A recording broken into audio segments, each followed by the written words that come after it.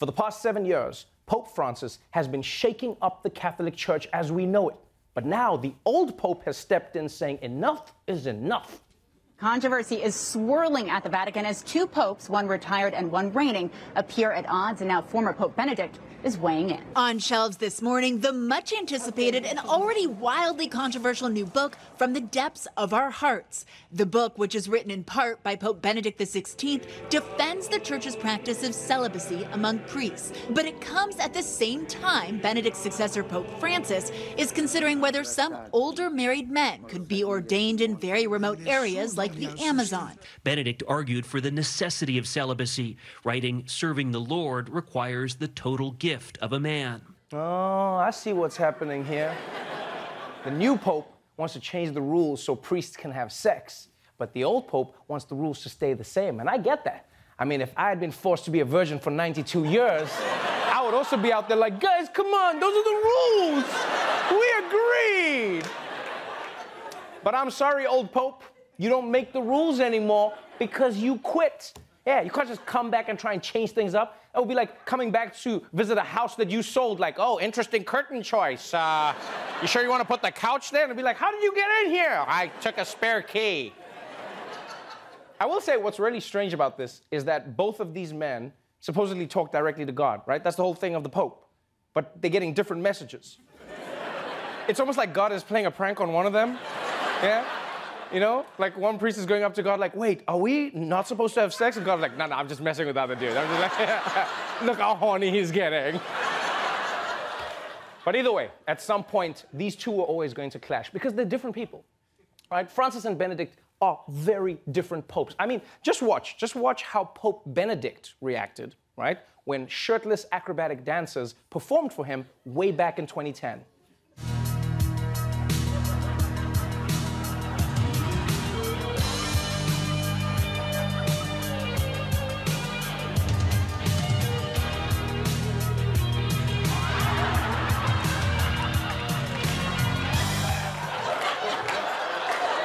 You see that face? Look at that face. It's like Emperor Palpatine was at a Chippendale show. This is the real dark side. Now, check out the new Pope.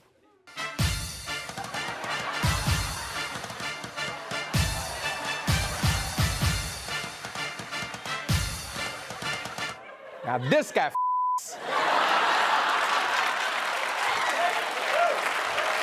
All right, let's move on to Boeing. Boeing, the aerospace company responsible for half the planes in the sky and half the planes that are not in the sky. Now, for months, the company has insisted that they did everything they could to ensure the safety of their planes. But thanks to some leaked emails, that excuse is crashing to the ground. We are getting a look at some shocking internal emails from Boeing suggesting employees knew about problems with the 737 MAX before two deadly crashes. Boeing has now released more than 100 pages of emails as part of FAA and congressional investigations. In 2017, just as the planes were taking to the skies worldwide, a Boeing employee sent this message to a colleague. This airplane is designed by clowns, who in turn are supervised by monkeys. One test pilot wrote, "I'll be shocked if the FAA approves this turd." Wow. I don't know if Boeing has good engineers, but they do have some pretty good joke writers. Yeah, we should hire them for the next Comedy Central roast. They'll be like, Seth Rogen is here, the only thing that smokes more than a Boeing engine. Oh, and just by the way, why are Boeing employees trying to drag clowns and monkeys into this? First of all, clowns are good at what they do, all right? It's not their fault that your plane sucks. In fact, airplane makers could use a clown on the design team. Have you seen how many people they can fit in their cars? Imagine what they could do with the overhead bins. Imagine. And you know what really pisses me off about these revelations? Is remember how when one of the planes went down, Boeing tried to blame the Ethiopian pilots. Remember that? Yeah? The plane went down and they were like, well, where was the crash? Africa? Well, there's your problem right there. Yeah, they made it seem like the African plane crashed because the co-pilot was a chicken. You know, and yeah, sometimes the co-pilot is a chicken in Africa, but that's not why they crashed. The chicken knows what it's doing. It's always sitting there telling the passengers, buckle up, buckle up.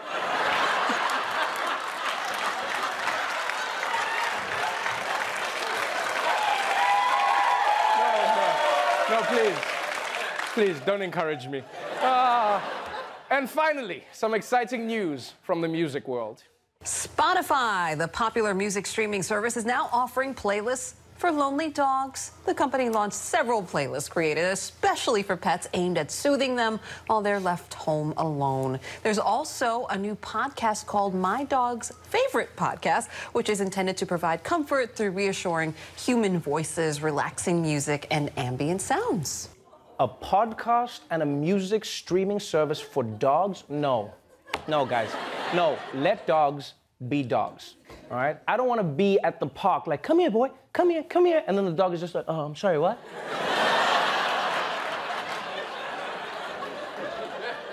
But at least they're doing it the right way. Because if you are going to play music for dogs, you do need to have a specific playlist. You don't want to play the wrong song. Like, can you imagine if a dog hears DMX?